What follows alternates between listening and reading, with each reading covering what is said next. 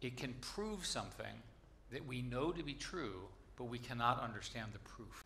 The general consensus, there are different definitions of AGI, is that AGI means it's generally intelligent. Now, generally intelligent means that you get up in the morning and you have free will, I think largely invented here in France, and you have free will, and you basically have this notion of I get up, I do what I want, I learn what I want, I seek what I want.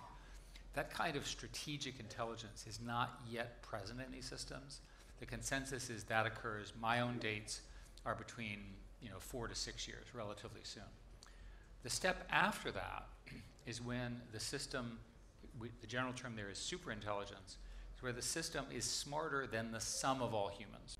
It can prove something that we know to be true, but we cannot understand the proof. We humans, no human can understand it. Even all of us together cannot understand it, but we know it's true. He also would say, and we said in the book, that when people see that, they may take up arms against it because it'll be so frightening to humans.